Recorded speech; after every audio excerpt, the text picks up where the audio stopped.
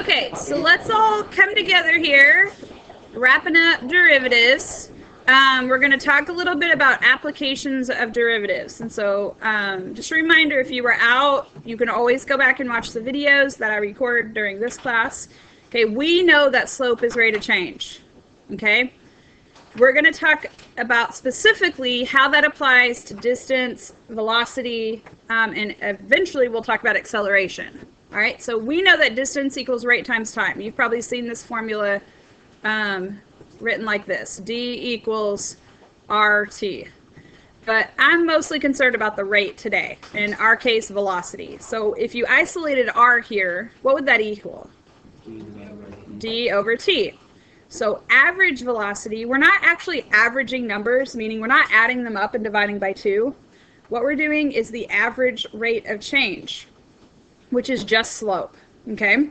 So it's kind of like we're doing delta D over delta T. Remember, delta means change in. Or we could do some distance, say D2 minus D1 over T2 minus T1. And if this looks like slope formula, it should. It's just a basic slope, okay? So you do average velocity over an interval. If you notice on this first example, it says a billiard ball is dropped from a height of 100 feet, and then it gives you the formula right here, S of t equals negative 16t squared plus 100, and then it says find average velocity, all right, over the time interval. Anytime you're doing average velocity or average rate of change, it will be over an interval. Okay, so the way we're going to do this is just S of, what does S stand for, by the way? Anybody know? So S stands for a lot of words. In this case, it stands for position. I should have written that first. Position. So S of t, sometimes that's written as X of t or Y of t even, but S of t is position. It doesn't stand for speed or slope or anything like that. It's position. So we're basically saying the position at time t equals 2 minus the position at time t equals 1. That would give us the total change in position, okay, over the change in time. This right here is called the difference. Whoa, sorry. This is something we're going to call, here we go, I'll write it over here, the difference quotient. I just want you to be familiar with this phrase, so if I say write the difference quotient, you know what I mean. So the reason it's called difference quotient is because it's a quotient, right? It's dividing by 2 subtractions. Something subtracted over something subtracted. All right, so let's apply this to our problem. So we would do negative 16 times 2 squared plus 100. I'm just getting these numbers from my position function over here. It's kind of off the board a little bit. There it is. All right, so that's the position at time t equals 2. And then we got to go minus, and I'm going to use parentheses here, negative 16 times 1 squared plus 100, all over 2 minus 1. And it's actually totally acceptable to leave your answer like this. You don't have to simplify, but why don't you guys go ahead and get out your calculator. We're going to use it here in just a second and simplify that. If you don't have your calculator, I want you to be thinking about what are the units that we're going to use here.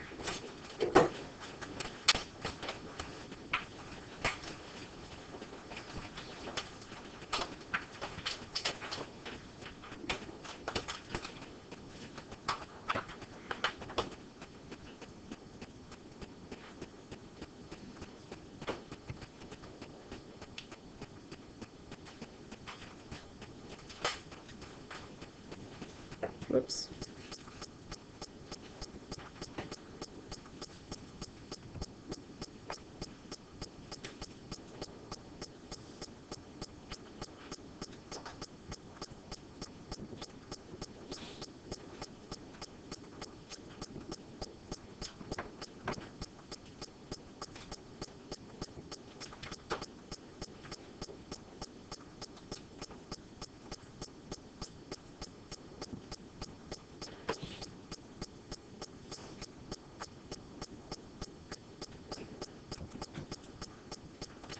Okay, what are you guys getting? Negative 48. Me too. So what are the units? Negative 48 what? Feet per second. Now in physics, you're probably used to doing meters per second, so that's just always pay attention to your units. We're more often we're going to be in feet than meters, but we could be in either. Okay, so all of that is actually stuff you've already done. Okay, so that's just basic slope, average velocity. AROC. All right, instantaneous velocity is the new stuff. Okay, so for instantaneous velocity, this is IROC, instantaneous rate of change. And the way you do this is you calculate average velocity over a very small interval, meaning your delta t should be basically 0. And what does this look like? What word does this make you think of? A limit. Okay, and we found that when you take the limit of our average rate of change, it gives you the same thing, and we call this now a derivative. It gives you the same thing as instantaneous rate of change, which is a derivative. So if you know a position function, you can take the derivative to find the velocity function. That will represent all the instantaneous velocity, so this really opens up a lot of problems that you couldn't do before. Okay, real quick, you do need to know that speed is the absolute value of velocity. So we got a negative velocity over here. Okay, that kind of makes sense because this thing is falling down. So the speed would just be regular 48 feet per second. Speed does not have a negative in front of it, ever. All right, S of t. Remember, S of t stands for position. You need to know that. S of t is position. It's not speed, it's not slope.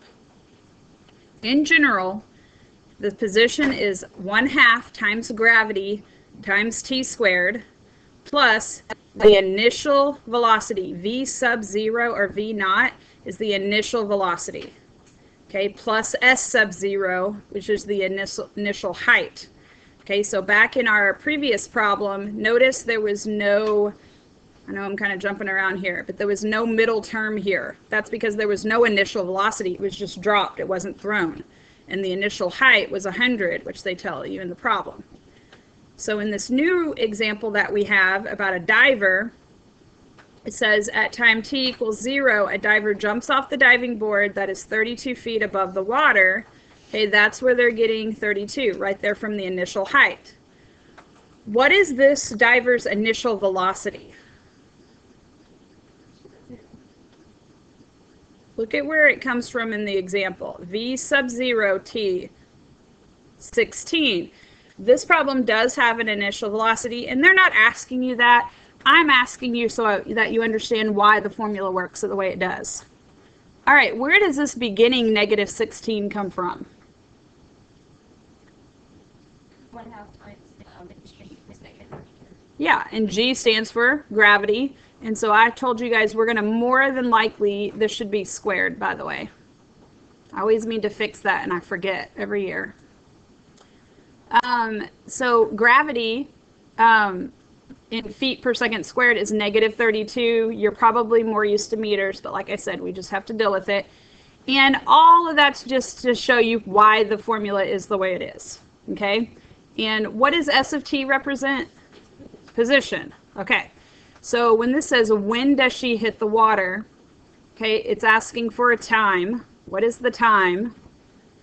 And what does she hit the water? How does that relate to her position?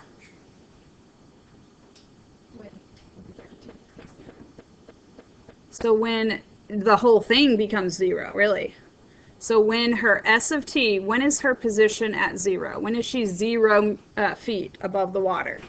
Okay, and we're going to just solve this equation. Negative 16t squared plus 16t plus 32. And we're going to set that equal to 0, and we're going to solve and get a t value. Okay, how would you solve this by hand? Factor, or if all else fails, what formula could you use? Quadratic formula. We're going to practice the calculator a little bit today. So I want to remind you of how to solve an equation on your calculator. Okay, you're going to go to F2, solve, and then you're going to type this in. So negative 16, and see the t right here? You can use t or you can use x. It doesn't really matter.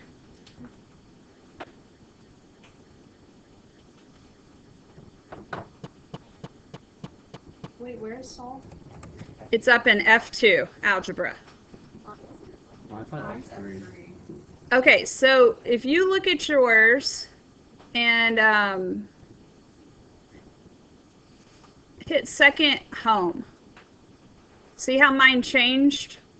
You can customize this if you wanted to. But if you don't want to customize it and you just want it to be the normal,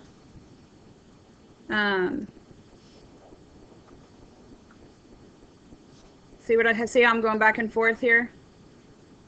Either way, you're going to select algebra, but you can customize those tabs to be in like whatever order you want and to do all sorts of stuff. This is the default right here though.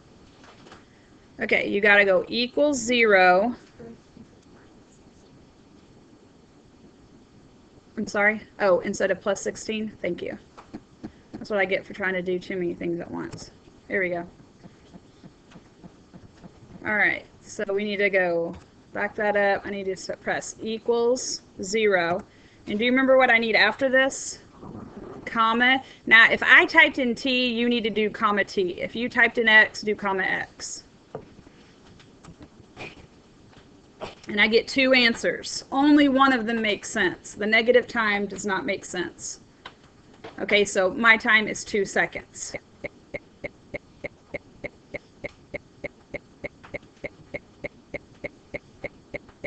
All right, what is her velocity on impact? Okay, so what we're trying to find out now is what is the velocity when this is happening right here, when t equals 2 seconds. That's when she hits the water.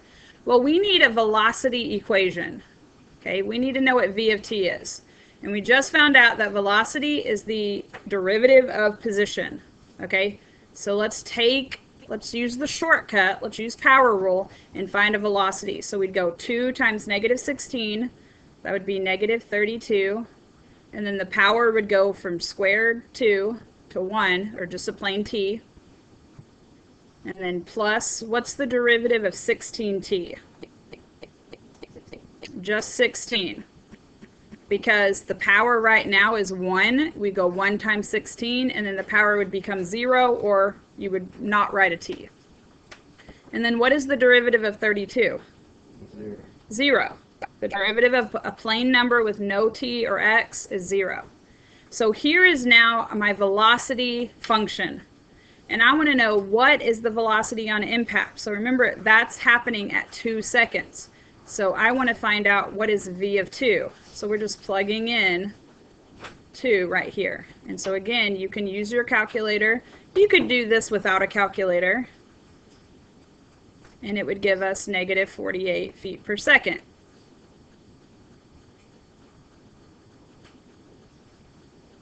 So what can we deduce is happening with the diver at 2 seconds? Like, what direction is she going?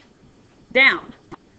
Obviously, she's hitting the water on her way down, right? That would be weird if it was the other way around. And that's why the velocity is negative. So if I wanted to know just what was the speed on impact, what would your answer be? 48. Just 48 feet per second without the negative. Okay, here we have the next question. When? When is a time. It's saying what is the time when her velocity is equal to 0. So I'm going to write that. V of t equals 0. You get partial credit for just writing this stuff down, and it helps you kind of analyze the problem and know what to do next. Oh, I need to set my velocity expression, negative 32t plus 16. I need to set that equal to 0. And you could solve this by hand, or you could use the solve feature on the calculator. It's really up to you. So go ahead and solve it on your own.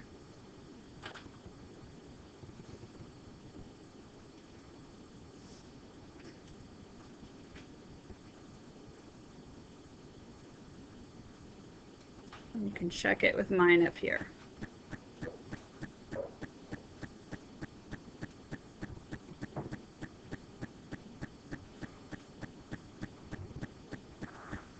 Are we getting a half, 0.5? Yep. Okay, what is actually happening with the diver at this time?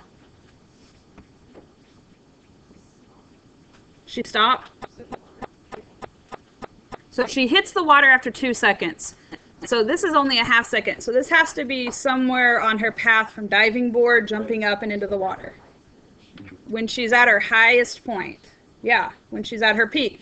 Because what's happening is she goes up, here's the diving board, she goes up, and for just a split second, her velocity is equal to 0, right? And then she goes down and hits the water. This is why when we're graphing derivative, we look for those maxes and mins, because that's where the rate of change is equal to 0. All right, what is her velocity at 1 second? This is just, again, asking to evaluate velocity at 1 second. So use your velocity expression. We're not setting it equal to 1. We're plugging 1 in for time.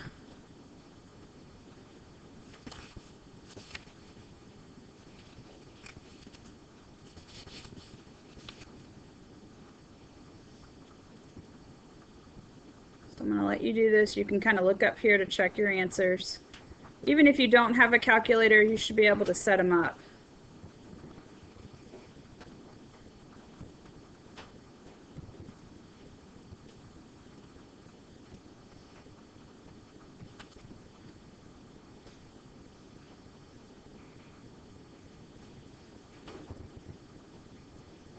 So from the half second,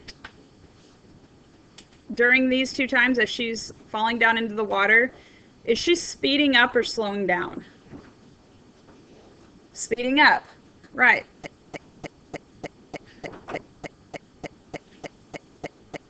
Okay, so that's just one application of this derivative stuff. It's the main one, but we'll kind of come back to this a few times. Your test on Friday is going to be no calculator. So the way I'm going to ask these questions are such that either the numbers are super easy to do without a calculator, or I'll just ask you to set them up without simplifying them. Okay, turn the page, and let's talk about higher order derivatives. So far, I have been just saying the derivative. What I could have been saying is the first derivative. How do we call this? Y prime, right? Y prime. Or f prime of x. dy over dx. d over dx of f of x. This is all ways to show the derivative. Well, you can actually take a derivative multiple times, and that's with all this notation here. This is not something you need to memorize. Just count them. Okay, so like down here, there's 4.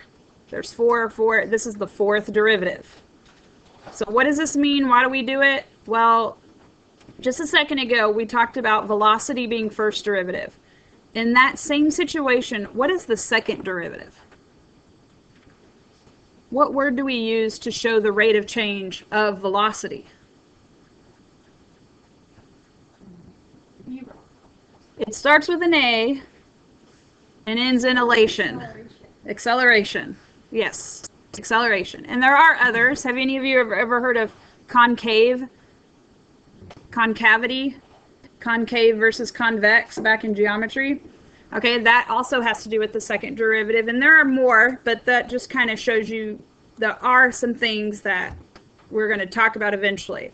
Right now, we just need to practice the idea of taking the derivative more than once. So which derivative is this asking us to find? The third. There's no shortcut. There's nothing new.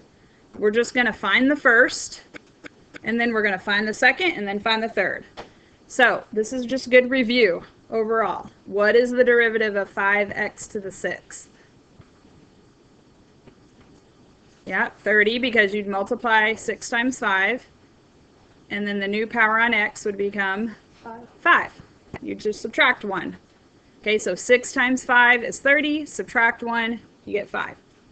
All right, now, who remembers what is the derivative of sine x? You guys are so smart. Derivative of sine is cosine. Okay, so that's the first derivative. Now let's find the second derivative. Okay, so 5 times 30, 150. New power would just be subtracted by 1. All right, now this one was a little bit trickier. What's the derivative of cosine x? Negative sine, so we should write a plus 3 sine x.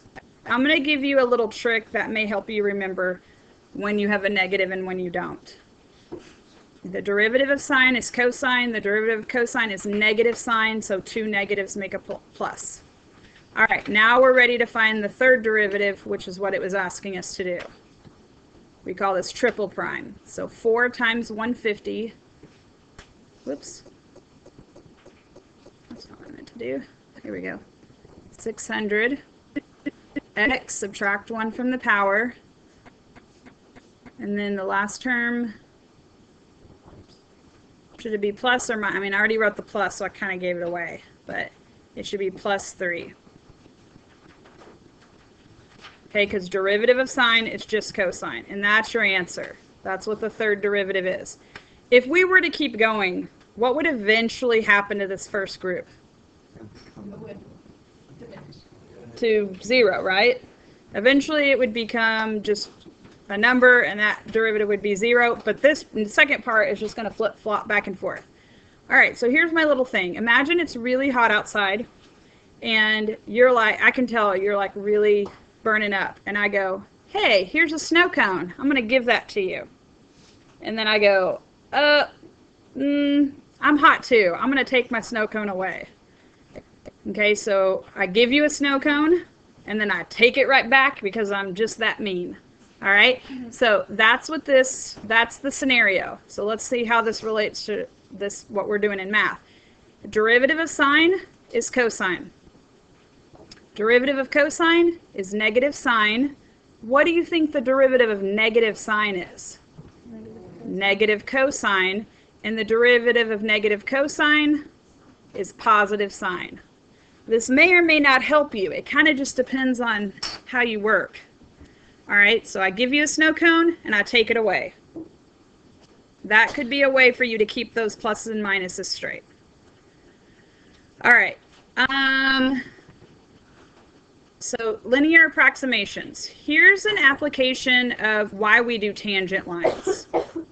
And I'm just going to kind of introduce this concept today, and we really won't practice it much this week. We'll get to it more later. But I like it because it's good review of writing the equation tangent line, which we need anyway. So given this parabola, I want you to find the value of f of 1.1 without a calculator. Okay, and then I'm like, just kidding. Because obviously, who wants to put in 1 plus 1 squared? That's not impossible, but it's kind of annoying. Okay, so what we're going to do is approximate it. Let me show you why this works. So here's a parabola.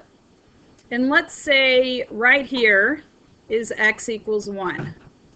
Then close to that would be x equals 1.1. Now in a curve, even if 2 points are close to each other, the y values can be changing pretty drastically in a curve. Okay? But if I drew a tangent line, you see how the point and the tangent, they're right on the same line. Their y values really aren't that different. So what we're going to do is find a tangent line. We're going to approximate it. Eventually, I think this is something they may take off of the AP test because approximations just really don't have a lot of practical use now, but it is still something you need to know how to do. So the first thing we got to do is find the derivative. You should be really good at this by now, especially on something like this. So I want you to write down on your paper what the derivative is of this function.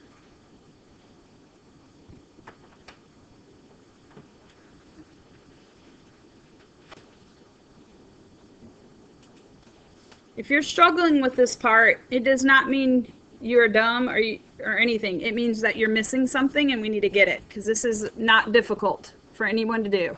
Everyone can do this. It could be that you just are missing a concept. So derivative of x squared, 2x. Derivative of negative 11x, negative 11. Derivative of 13, 0. So that's the first thing. Now we need to write the equation of the tangent line. For those of you who need to make up the quiz, you need to know how to do this process. This is a large part of the quiz. So remember, to write an equation of a line, you need a point. Now typically they give you the x value of the point, but sometimes they give you the y value. Sometimes they make you work for it. And then the other thing you need is the slope. Okay, you can find either one of these first. We're going to have to find both of them. So let's just find the y value. This means we have to go back up to the original. The y value is going to be plug in 1. 1 squared minus 11 times 1 plus 13. Now all day a lot of people have been doing this math wrong. So before you say it, I want you to think, what is 1 squared minus 11 times 1 plus 13?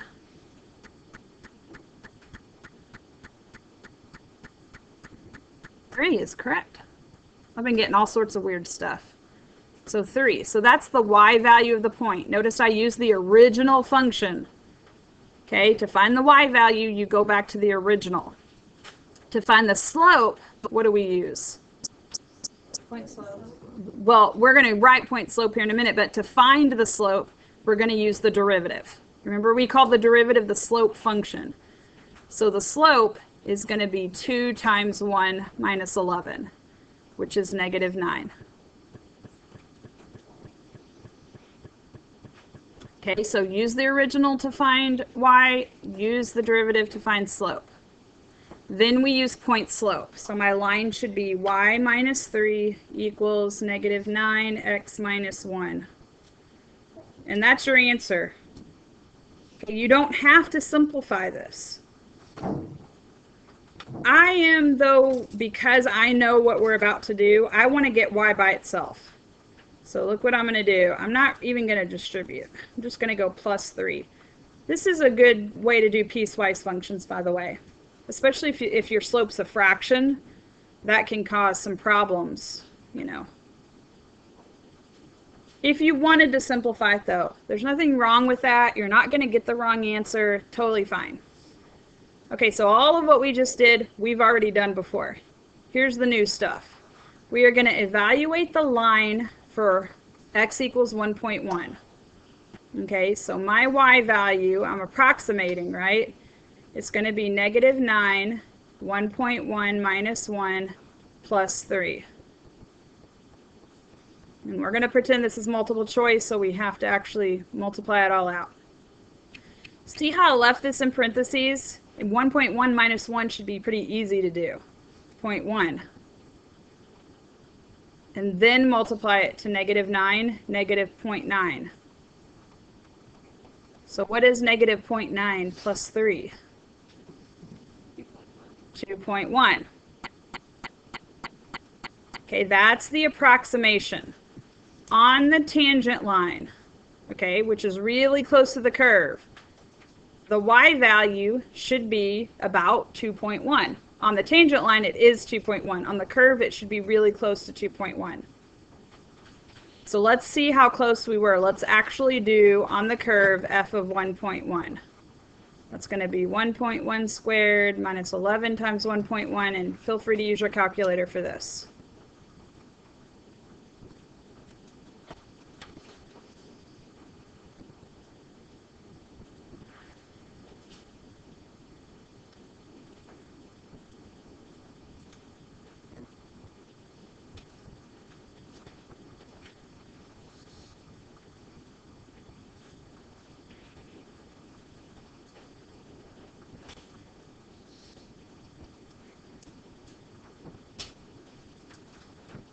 Like I said, I really think in the future this may be not something we teach, but we still do teach it. Still on the AP test, it's not really that hard to do.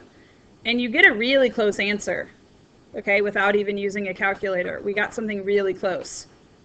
And imagine if you're like, oh, it wouldn't be that hard to do this by hand. Imagine if instead of squared, it had been to the 5th. The tangent line is always a line, no matter how crazy your derivative is. And we haven't even done super crazy derivatives yet. But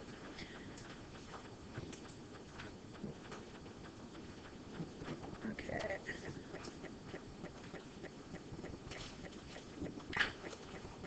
To get